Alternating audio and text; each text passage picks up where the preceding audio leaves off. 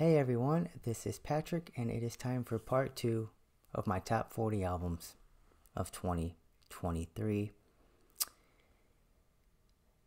This has been an incredible year. There has been a lot of movement on my list when I went back and revisited some of these that I haven't revisited as much as the others, and there's going to be a December release on my list after all. For those who watched my first reaction video, I mentioned at the beginning that I would not include December releases, but that was wrong. I have decided to include a December release because one big release that I had on my list for a while has fallen, and I listened to the album that I'm going to include on this list 4 times, and yeah, I am confident that it belongs in my top 40. So let's begin. Number 30 is Kosnateni with Upal, and that, I believe, translates to Kosnateni, the name of the project, translates to ossification, and Upal translates to heat death in Czech. So all of the lyrics are in Czech. This is an individual from the state of Minnesota in America. Don't know much about the project or the person or why they used Czech, but I would assume that they have heritage and they at least know the language. So this is the second full length from Kosnateni, and this is out on Willowtip Records. This is 7 tracks, 38 minutes, and 28 seconds of music. The name of the person is D. Lyons, and they do everything on this project. This came out on May 26th. It definitely sounds like it's a one-person project, and I don't know exactly what I mean by that, but it just kind of it's so cohesive. You can tell it's one person's ideas. The sound here reminds me of Hoplite, that project based in Canada that kind of is this dissonant style black metal. I also hear Theophanis, which I believe actually is from Minnesota too, and Carcass, especially in the vocals. So the vocals are kind of like this gore grind era Carcass meets Angela Gossow from Arch Enemy a little bit. This is really cool, chaotic black metal. Very interesting sort of chord choices that you don't always hear. Well done guitar work. Maybe I also think of Pharmacist a little bit, at least just in the emphasis on guitar work. Kosnateni with Upal is my number 30 album of 2023. Up next, and it's one that I own, this is number 29 for me. This is Selenoplexia with Exalt and Despair. This is an independent release. They're based out of Chicago, and I picked it up from Chicago's Meteor Gem record store, which is one of my favorite record stores in the country. Selenoplexia play blackened death metal. 7 tracks, 37 minutes of music. Again, this is their debut. You have Courtney on vocals, Sawyer on bass, Daniel on guitar, and John on guitar as well. Drums, sorry. This came out October 13th. Yeah, this was a grower for me. I'll go through a couple of the tracks. So the first track, I hear Vastum meets Belphegor. There's this cool ambient bridge that kind of turns into this tumult riff. The tracks sequence into each other in a way where you don't know when the track that you're listening to has ended and when the next track is beginning upon first few listens. So it's very interestingly sequenced. The way that Knoll sequenced their album last year is a good sort of touchstone to think of. The second track is this fast down-pick chug. The bridge has this more ambient atmospheric section that reminds me of Gajira's work on Fortitude. Track 3 is this very cool sort of combo of a very sort of notey riff and dissonant ulcerate parts that then kind of ends in this suffocation type riff. Is also, I hear Vastum in the vocal performance here by Courtney a lot too. I hear Layla from Vastum's is a lot of the touchstone for Courtney, is an influence for Courtney, I would imagine. Track 4 is an instrumental. Track 5 had 3 minutes and 25 seconds into track 5. There's this sort of melodic riff that turns into this heavy breakdown. I hear some Gyrea on track 6, and I hear on track 7 this blood incantation type ambient atmosphere. So if all of that sounds cool to you, also some hardcore influence, of course. I don't know why I said of course. I said of course because I already talked about this before, but blackened death metal, number 29. This is Selenoplexia with Exalt and Despair, an independent release. 28 is a band that is also put out their debut this year, and I am talking about Nekis with Sepulchral Divination out on Sentient Ruin. They're from Germany. This is Death Doom, 6 tracks, 51 minutes and 41 seconds of music. Doesn't get much more cavernous than this. This came out on April 7th. You have Gianna on guitars and vocals. You have the letter E on bass, and you have Mark on drums. Track 1, here's all that I hear. I hear Zampantly, I hear Worm, I hear Spectral Voice. Anatomia creeps in on this album as well. Creeping, crawling, funereal tempo a lot on this album.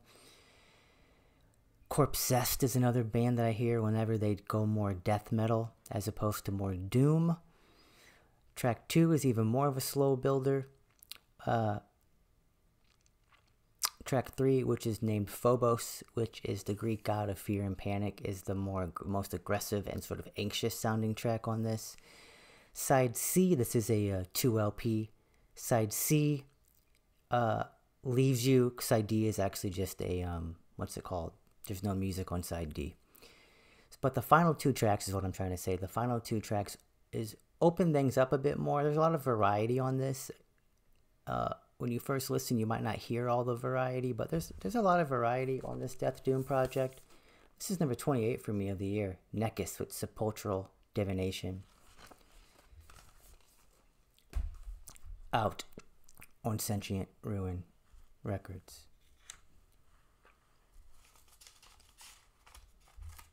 Okay, 27 is an album that fell for me, but obviously I still like a lot. It's in my top 40.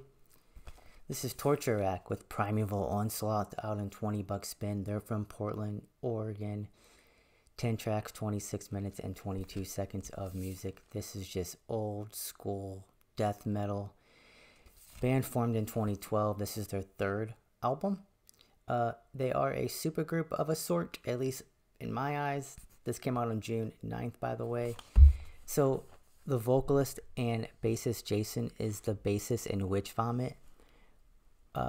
Pierce, the guitarist in Torture Rack, is the drummer in Enigmatum. Tony, the lead guitarist, is the guitarist and vocalist in Witch Vomit. And then Seth C is on drums. I don't know what other projects Seth plays on, but yeah, just a who's who of Tomb Mold's Pacific Northwest roster, at least a good chunk of them. Torture Rack, this just keeps my head banging the entire time. This is what I wanted Undeath to sound like last year, which was a disappointing album for me. This just does what I want. Simple, straightforward, chuggy death metal to sound like. The production's great. Yeah, just killer record. It's fun to listen to. Torture Rack, Primeval Onslaught is my number 27 album of 2023.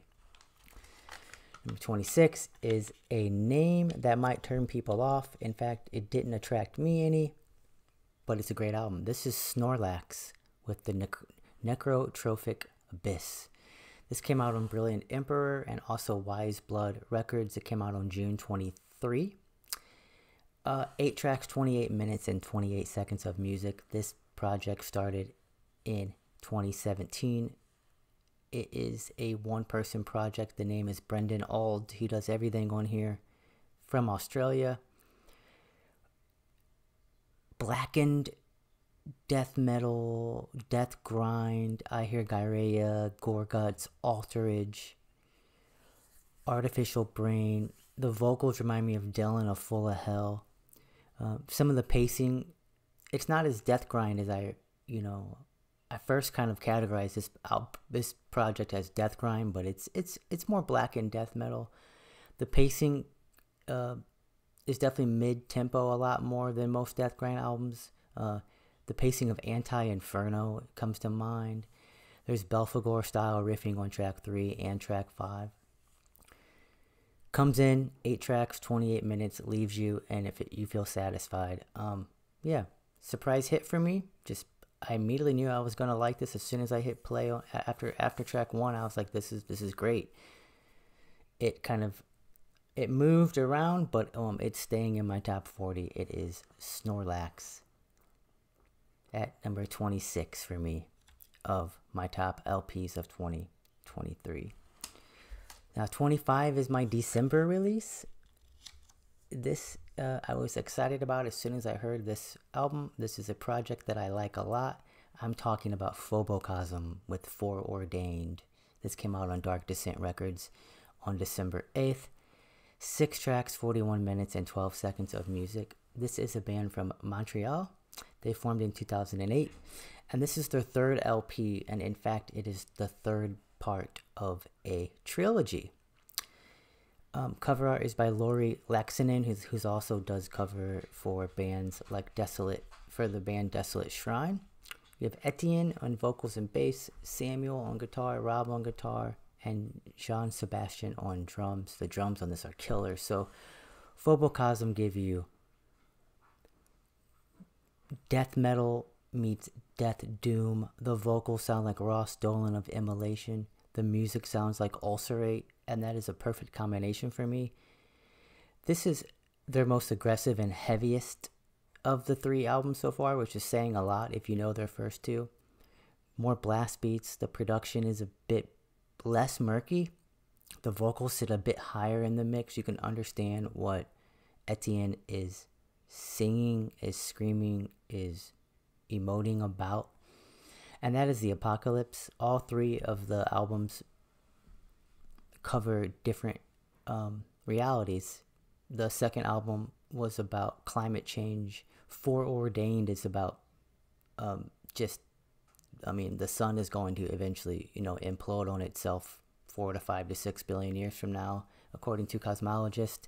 So everything eventually meets its foreordained fate. Yeah, I like this album a lot. It deserves a spot on my top 25. It's top 40, but yes, number 25, Phobocosm with Foreordained. All right. So 24 is exciting because this was in my runners-up for a while, and then I revisited it, and I love this album so much. So I am talking about Body Void with Atrocity Machine. This came out on Prosthetic Records. They formed in 2016. This is their 4th LP. The names of those songs should tell you that you're getting some bleak content here. This is sludge, doom, drone music. You get Will O'Ryan on guitars and vocals and electronics. You get Edward on drums, and you get Janice Aaron on noise and electronics. So they brought in more noise, more electronics. It sounds more industrial than their previous album, which is just has less of those electronics parts on it. Very heavy, dissonant. It's like if Amun-Ra, instead of bringing catharsis like Amun-Ra does, even though it's bleak, there's no catharsis here. This is just the sounds representing the atrocity machine that is capitalism, according to Body Void. So, yeah, Body Void is one of the heaviest bands on the planet, and I love that. I like this album a lot. Yeah, it kept rising every time I went back to it, and yeah, this is an awesome release. Body Void sits firmly at spot 24 for me. 23. Let me double check where I am. Everybody has to do this, don't we? 24. Okay. Up next is a sort of a band that it didn't come out of nowhere for me, but I struggle liking war metal. There's been a bunch of other war metal type releases, bestial, black, and death metal, whatever you want to call it, coming out this year, and most of them I didn't enjoy. This one, memorable. This is Ruin Lust with Dissimulant. They started in 2011. This is their 4th LP, out on 20 bucks spent on September 29th. They're from New York. 8 tracks, 31 minutes and 8 seconds of music. And again, genre is black and death metal, war metal. For fans of Ascended Dead, Full of Hell, Grave Sin, Alterage, and Imprecation. You get blast beats, you get churning riffs. That's what makes me think of Imprecation or Corpsest. You get this war marching drums that really make it war metal to me. You get some Cannibal Corpse like lead and solos, especially on track 3 in particular I'm thinking of. I love the great rhythm change-ups all throughout this album, but especially represented on track 4. Track 6 is when you get the first reprieve, but it's an anxious reprieve, but it's quieter for not very long, but at least a good minute and a half, I would say, that then picks back up. Yeah, just a very entertaining, engaging listen. Ruin Lust, Dissimulant for me. Yeah, so Ruin Lust is my 23rd favorite release, favorite LP of 2023. 22 is an album that came out quite early in the year. I remember reviewing it in my first reactions, or I think I might have missed it in a first reaction, but I gave it my album of the month when it came out, which I believe was March. Thy Darkened Shade with Liber Lucifer 2, Maha Pralaya. This band started in 1999. This is black metal from Athens, Greece. This is 9 tracks and an hour-long record. This came out on World Terror Committee Productions. This is their 3rd LP. Maybe my favorite drum performance of the year. Sort of Altar meets Horrendous. I hear some Marduk. I hear Behemoth. I hear Malakarpatan. There's a session drummer on this, Hannah Grossman. You kick ass so much. I'm actually not familiar with the first part of this series. Maybe it'll only be 2, maybe it'll be 3, who knows, but this is the first album I've heard from this band. I haven't gone back yet. Let me know in the comments if I know some friends who don't like this one as much as the previous Liber Lucifer album. This is the one I know. It stayed on my list this entire year. It has fallen a little bit, but I love this album. Thy Darkened Shade, Liber Lucifer 2. This is my 22nd album of 2023. And finally, and this one, also, every time I revisited it, it just kept growing and growing, and it had to make my top 40 albums of the year. So this is Spectral Damnation with Extra Ecclesium out on Neck Twister Records. Never heard of that label at all. This is the first LP, but they've been around since 2015. They're from Belgium. This is atmospheric black metal.